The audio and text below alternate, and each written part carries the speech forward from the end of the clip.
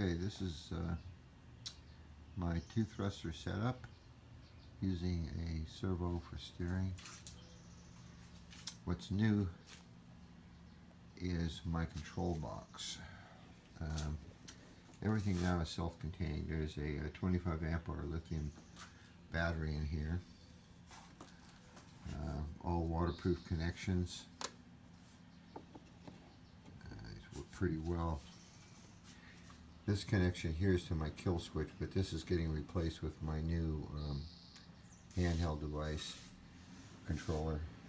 I'm using my old one for the time being. I have a waterproof RJ45 jack. It isn't waterproof at the moment, but the cable that goes to my new control box will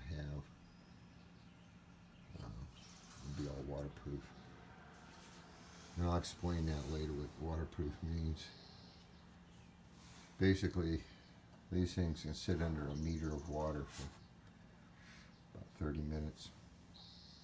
Using a Pelican 1300 case. Very nice box. I really like it. Now here comes the ugly part. To open this thing up.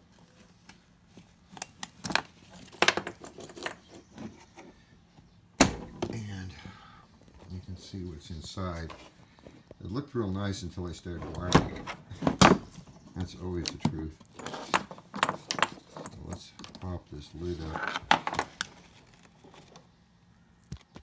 And this mass of wires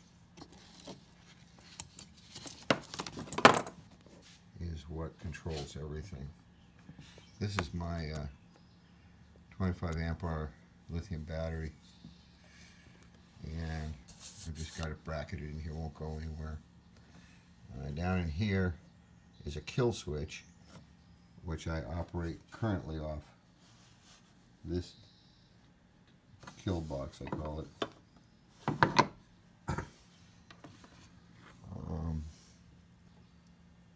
This RJ45 cable is what connects to the outside world. That's where all my controls come from. All standard RC signals. Got a little 12 to 5 volt power supply to run most of those electronics. And then this big, huge bus bar thing is what controls my ESCs. Two of them, obviously, one for each motor. And some nice enclosures that were 3D printed for me. I've got about 3 layers of fusing in here, so if any one part of the circuitry has a problem, it'll isolate it. You'll notice there's 3 jumpers here. These are getting replaced shortly. I have 3 Hall effect current sensors, and they're going to go in there and measure the current of the individual thrusters and total current. So I should have that all put together in a week or so. I need to get this thing on the water and try it out. So far so good. My main disconnect when I want to turn off all my power is basically just undoing this power pole plug. And currently now the only current being drawn is the current to flash that LED, which says I'm in the off mode. And trying to tuck all these wires back in here is always problematic, but I'm working on that. So it works. Power's now on. That tells me my power's on.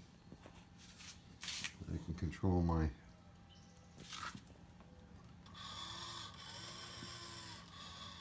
thruster direction. And currently I have a control for each motor, forward and reverse, which you can't see a thing. There's one other connection to this box. This here goes to my fish finder, so that's just 12 volts. That's pretty much it. I'm pretty happy with it.